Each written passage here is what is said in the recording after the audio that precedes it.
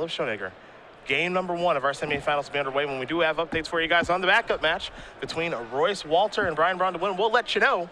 Storm and Jeskai Stoneblade over there, but here it's Infect, it's Miracles, and it's a Misty Rainforest. This is a replay of the match that Tom had to play to win the Invitational, the most recent one, playing against Reed Duke in the finals. Season 3 in New Jersey, mind you. I forgot about that. Yeah, not too far from here. You mean right down the street? Yeah, I know it's not very far, as there's a Glistener Elf. Walking distance. Schonegger already being placed under the gun by the Glistener Elf. That is a Tundra. I'm going to have to try to keep up with this beautiful cards, as this is one of, if not the nicest Miracles deck I've ever seen. Well, the combination of beta cards and cool extended arts, on top of Philipp's exceptional play, really awesome to watch. There's the Sensei's Divining Top. And Philipp played this in lieu of casting Swords to Plowshares on turn 1. And Tom can kill on turn 2. Just takes an Invigorate and a Berserk. And he has a Berserk. Does not appear to have Invigorate at the moment. It does not appear that way. I mean, Tom can brainstorm and go for it. Well, there's Noble Hierarch, so he's going to slow it down a little bit. There's an Exalted Trigger, and here's an attack for 2. Schonegger's going to have 2. In fact, Ross going to get out his Infect counter. Schonegger will draw a card. It is not a Terminus. This is a Source of Plowshares in the main phase right away. And no reason to wait around, because if you lose the fight on Tom's turn against something like Binds of the Vastwood, you could just die. Swords will resolve. Ross will gain a little bit of life. You saw the land there for Schonegger was a Scalding Tarn. He'll just pass the turn back over to Ross. Ross is going to draw a card. It's a copy of Blighted Agent. And so much patience here from Tom, electing not even to try to spell pierce that Swords of Plowshares. He has the Nexus in hand. He wants to fight the big fight over Terminus. See the hand, a Berserk, a Brainstorm, and a Spell Pierce. Schonegger's going to sacrifice the Scalding Tarn, go down to 19. Search up a land here in just a moment, and we'll see which one it will be, and likely spin the top. There is a Tundra.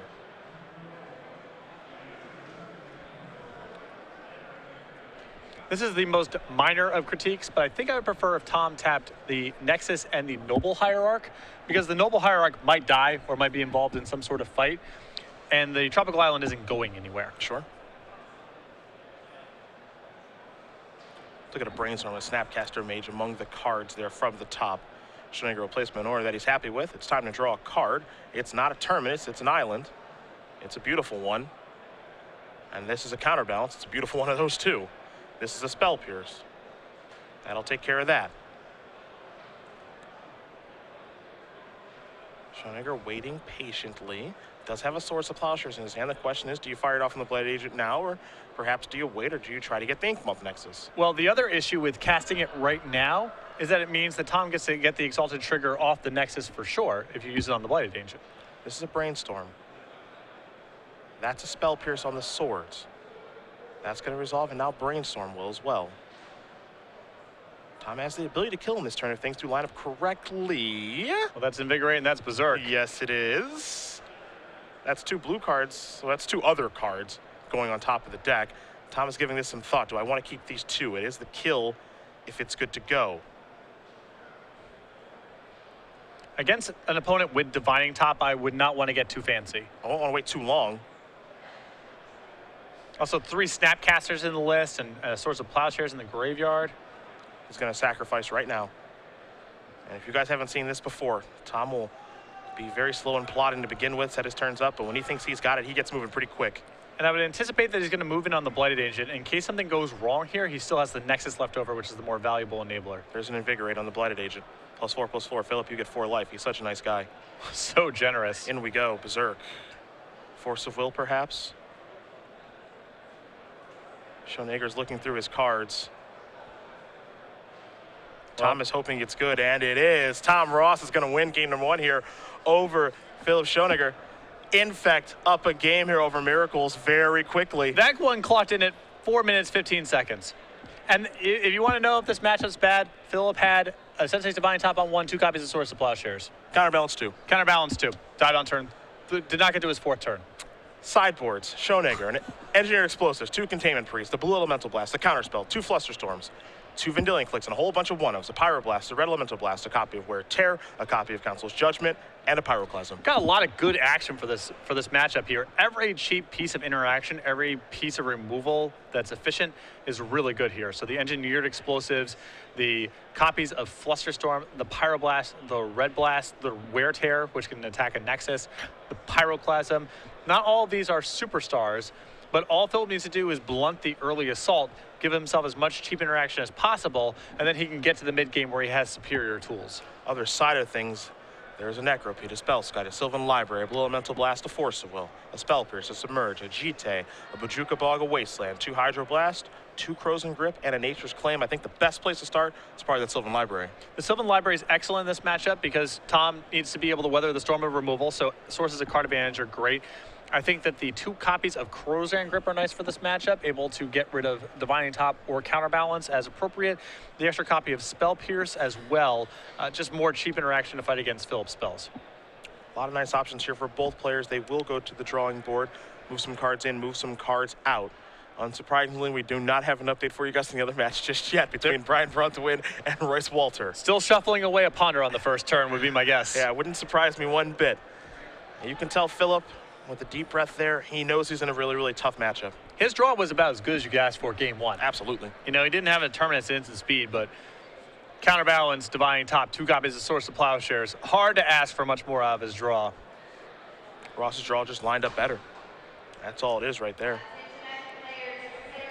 We'll see game number 2 here in just a moment, but if you are just tuning in, we do appreciate having you.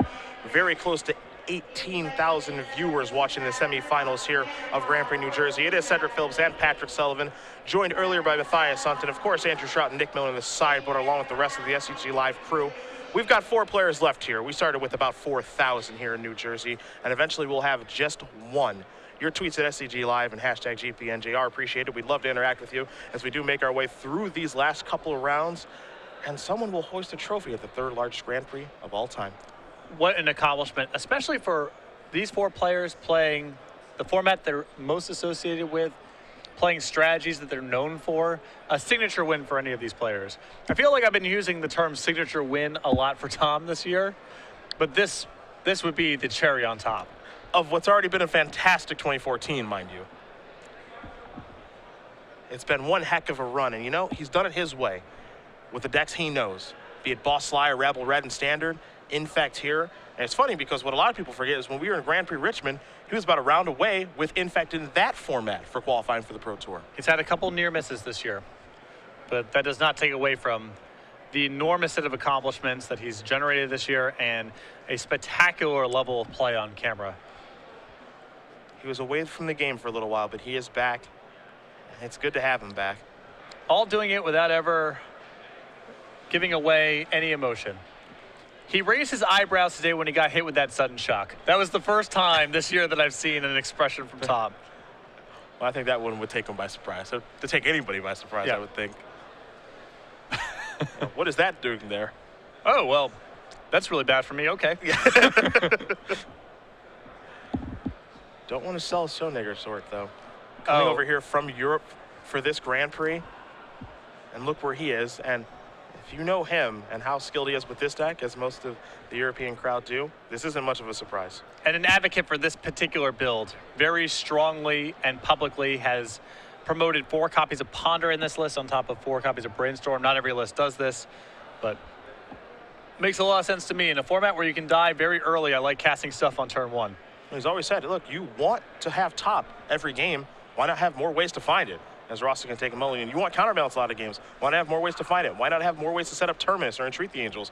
That's what Ponder allows you to do, and it's crazy to think that this deck wouldn't run Ponder. Ponder's one of the best cards in the format. Well, there's only 60 slots in the deck, and you want to try to fit in a lot of stuff. And because the deck is, you know, full of search, it incentivizes you to play a lot of funky one-ofs. And Philipp's list does have a little bit of that going on. He's got Pyroblast and Red Blast, Counterspell. Some of that's redundancy, but Ponder makes a lot of sense to me. I think the burden of proof is on people not playing Ponder, since it's such a staple of all sorts of legacy blue decks. It is quite the magic card, isn't it? And it looks like Tom's gone pretty deep here, bringing in Hydroblast, which basically fight the pyroblast effects and the pyroclasm. Going to be a Tundra to start things off. There's a Ponder. So we'll take a look at a couple. Well, he is very happy with that Ponder. He'll keep it and pass it. Ross will draw. He saw a mulligan once. Here's a Glistener Elf. Fast to turn back over to Schonegger. 2 copies of Red Elemental Blast in there, and there's a Sensei's Divine top. That one's more beautiful than the last one. They all look pretty good. Force of Will to draw. Another treat of covering Legacy is that people take a lot of pride in their decks. Yes, they do. And you will see some beautiful ones. There's a Gataxian Probe. Here's the Grip. 2 Red Blast, a Terminus, an Entreat the Angels, and a Scalding Tarn. Very interesting that Philipp didn't even consider using a Red Blast here. You know, these cards are not always the easiest to convert. Tom's deck is base green, and Philipp did not even hesitate before putting his hand on the table. I mean, somebody must like the top card of their deck. Noble Hierarch. Into the red zone. 2 Infect. Sacrifice the Arid Mesa. Maybe not. Didn't like the top card of his deck that much. Clearly. I think he just has no interest in fighting over things like Gataxian Probe. Electing to go with a basic Mountain. I'm surprised Philipp didn't decide to alter his beta dual lands. You know, they kind of stand out. They're not really altered, not enhanced in any way. Sort of weird. Take a look at the top 3 cards. I think they just come pre-altered. Since they're beta. He will draw a card. I believe it's the Swords of Plowshares, and it is. Here's a Scalding Tarn. See if he wants to fire this off right now or not. He will, going after the Glistener Elf. That's gone. We're also get a life. And now Tom is in a position where he can't really fight over that kind of stuff because he knows about the Red Blasts. True, a Blighted Agent, but Red Blast is going to stop that too. I think Tom might go with Glistener Elf here. I think it's probably a safer way to go.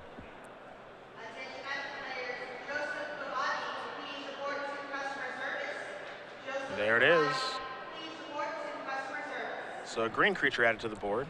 Get around those Red Elemental Blasts and just pass the turn back. Schonegger will spin the top. Probably in search of a Terminus. Very quickly going to leave those cards on top. Sacrifice Scalding Tarn. Go a little bit lower to 17. Search up a land here. It'll be a Tundra.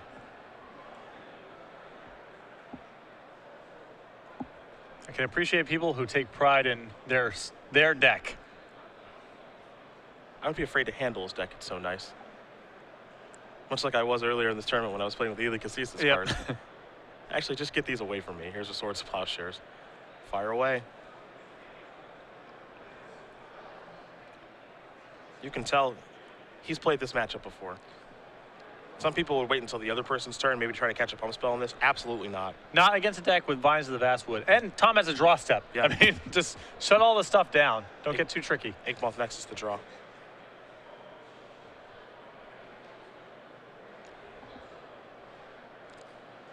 Tom looks like he's going in for some regular beats. I heard rumors that that's how he got it done last round. The rumors are true. From a lot. Dealt a lot of damage. Here's a Brainstorm. Able to put Terminus and Entreat the Angels back now. Brainstorm is timely. Might actually have a fight over this Brainstorm, which is very interesting. Tom working with a lot of information from that earlier Gataxian Probe. He knows about the Terminus, the Entreat, and then 2 copies of Red Elemental Blast in the grip here for Philipp. And he's got a Daze in his hand that's not really worth that much. He's actually going to remove Blighted Agent. There's a Red Blast. This is a Hydro Blast. The old bring in the blue blast for your red blast strategy. Hey, that's how Magic was meant to be played. Yep. Brainstorm is countered now. Tom left with just 1 card. He's going to untap. It's time to draw. Didn't get a great look at it. He's got a Daze left, though. Gataxian Probe is the card that he's found. Looks like he might fire this off with regular mana. He will. Take a look at the grip. It's a Red Blast, a Terminus, and Entreat the Angels. There's an attack for 2. As Royce Walter does win game number 1 here over Brian Braun to win. Storm up a game over Jeskai Stoneblade. Ross plays another copy of Inkmoth Nexus, passes the turn back. Only card left for him is a Daze. And we predicted game 1 would be very good for Royce. We're going back Ross's way. He'll draw. Glistener Elf is what he's found. Activate. Beatdowns. Snapcaster. Resolves. Source of Plowshare does not, I think. We'll see. He's got a daze in hand. We'll see. He's actually thinking about it now. I thought this would be a pretty fast counter. And funny enough here, I thought this daze was diminishing in value, but we've gotten to the point now where if Tom wants to, he can fight over a Source of Plowshares. It's pretty nice. Yep. Looks like 2 more infect headed Philipp's way. Do the Exalted Trigger. He's up to 6 now. Pass the turn back. Tom not even going to replay the land. Wants to save it in case he brainstorms and finds a fetch land. He can shuffle it away. Not playing the Glistener Elf because he's trying to win off the back of these Nexuses. Draw a card. Didn't get a great look at it there from Philipp. We do have a updated result from the other match. It's actually Brian Bronduin who did win game number 1 over Storm.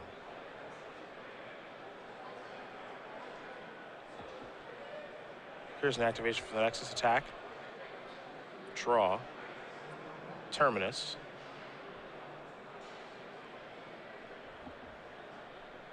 Pay the costs to wreck the boss. 2 cards to the bottom. You can see why Tom, being very cautious about how he's attacking here, does not want to lose too much to this copy of Terminus. Was able to measure his threats and grind out a little bit of value with Exalted Triggers here. So he's got some leftovers. Tropical Island searched up the Verdant Catacombs. This is a Glistener Elf. That is Nickmoth Nexus. He's reloaded very nicely here. Philipp going to replay the top. Pass the turn back over to Ross. Mystery card coming in with that Tropical. Become Immense is the draw. Oh boy.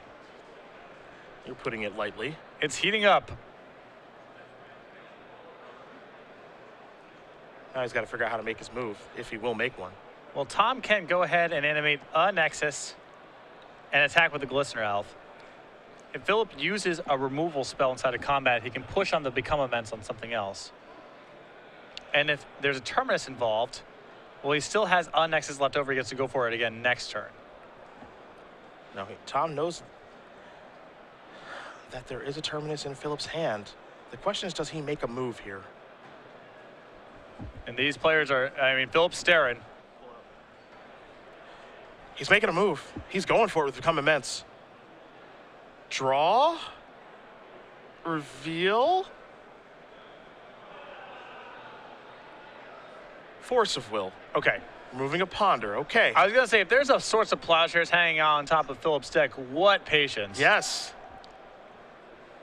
However, Philipp is up to 8 infect. He's still in a world of trouble. Ross will draw. This is a Brainstorm. Philipp has a Red Blast and he probably can't use it. Vine to the Vastwood Berserk and a Misty Rainforest. Vine's is going to go back. Vine's going to stay in the hand, excuse me. Activate, attack, spin. And this allows him to fizzle something like Source of Plowshares. So now it's Terminus or bust. And there is no Terminus, and it is Tom Ross that will win this match over Philipp Schonegger. 2-0. In fact, moving on to the finals here in New Jersey. Gotta say, Tom makes our job pretty easy. Matches are really fun to call. 18 minutes, and we're on to the finals. Great stuff. Hopefully those restaurants are still open. And Tom cracks a smile. Finally. No, I didn't see it. I didn't see it, so I don't believe you. We'll have to replay the tape.